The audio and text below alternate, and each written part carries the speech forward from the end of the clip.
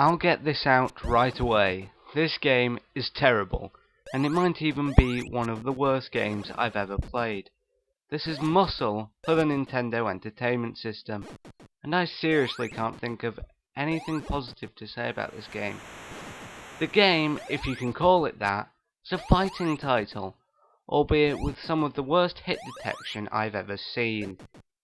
You can choose your character, but all of them look pretty much the same as you go around the ring trying to hit your opponent, but the punch attack is about as useful as not pressing anything, so you'll end up relying on bouncing off the ropes at the side to attack.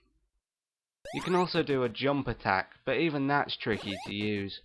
You've got something at the top, which I suppose is your life bar, although it doesn't seem to go up or down in any logical pattern. Now, this is a tag team game, so you can go and switch out your character to play as another who is equally hard to control. The graphics for this game are just awful.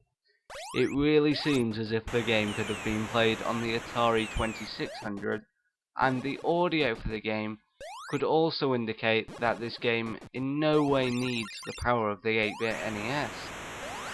Every now and then, a little ball comes across the ring and you can touch it, and you'll start flashing different colours, although apparently this enables you to do a special move. Yeah, believe it or not, this game has special moves. Sometimes you win matches, sometimes you lose them, but in the end, you always lose when you're playing Muscle. Lose out on precious life, that is. The funniest thing about this game is that you can play it with 2 players, because if you're going to suffer, you may as well drag somebody else along with you. So that's Muscle, everybody, and there is not a single positive thing I can say about this game.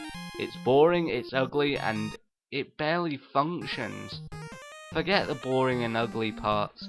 Functionality is the minimum any game should aspire for, and I'm not sure if Muscle is even functional.